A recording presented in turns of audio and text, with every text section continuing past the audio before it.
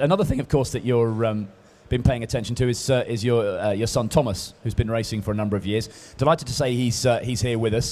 So please welcome Tomas Scheckter.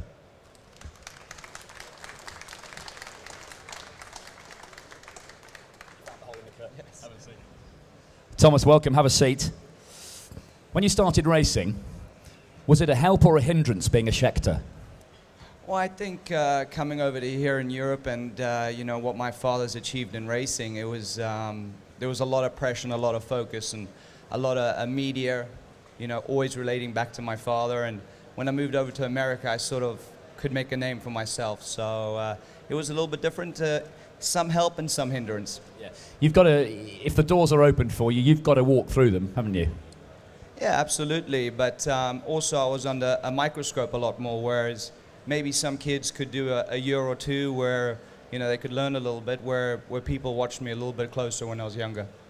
Jody, did you actively encourage Thomas to get into racing, or did he come to you and say, please, please, pay for it, please? His mother got him into go-karts and supported him at the beginning because I was in America. But when he came over to Europe, then I said I'd support him, and did support you. Did I support you? Well, he said you got to have 1 year, and if you do all right, if you do well, then you know you can stay in racing. If not, you have to go get a job or go to school. And I think my second race I won, and from then on, sort of supported me. And I just give us a flavour of what you've raced in and how you've progressed and what you're up to at the moment.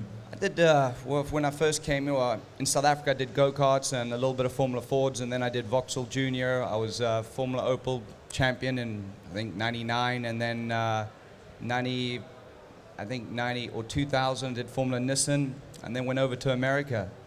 Started racing Indy cars, done 9 Indy 500s. Hopefully it'll be my 10th Indy 500 this year, and yeah, have had a good career there, a long career, and hopefully get a win at this speedway soon.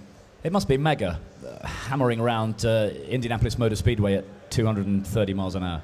Well, initially when I went over to America, all I did was road racing. So, you know, coming to ovals was something new. And initially I thought it was a little bit crazy doing 200 miles an hour and you're inches away from each other and seeing some of the cars get destroyed and some of the people get injured. But it's something that I adapted to and I liked, and, you know, I enjoy it now.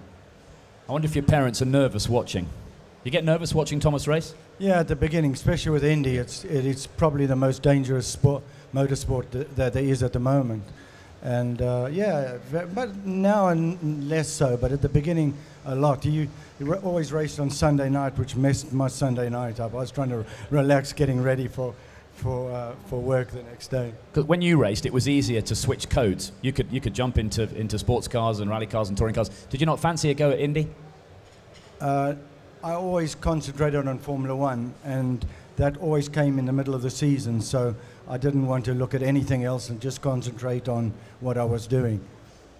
Thomas, the American single-seater racing has sort of repaired itself after the breakaway with kart and IRL. The championship's in quite good state at the moment, isn't it? Yeah, and there's a lot of exciting things happening. I think 2012 the new car comes out, and there's going to have manufacturers involved, and hopefully this will be I see a little bit of a difference in the cars, where I see a lot in racing today. There's a lot of the same cars, and Indy, those the same engine manufacturers. So now we're going to have a little bit of a mix-up, and hopefully maybe even some tire manufacturers involved too. So hopefully it'll create a little bit of boost to the series. So who are you hoping to race for in 2011?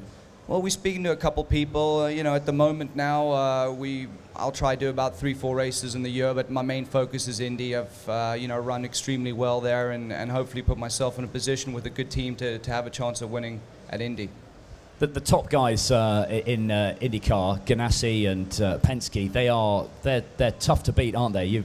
They are powerhouses in that championship. Yeah, and I suppose it's the same in virtually any motorsport. You know, you get a top 2 or 3 teams that are very dominant. I think we're very fortunate enough this year in Formula One to have you know, a bunch of different teams involved. But America, it's also run by budget, and you know, these top 2 teams have got a lot more budget than the rest of the teams. It's hard to keep up. Jody, when Thomas isn't racing, do you get him helping out on the farm? Yeah, he's pulling weeds out. I used to when I first came here. I fired him about 5 times. Yeah, exactly. Keep away from those tractors.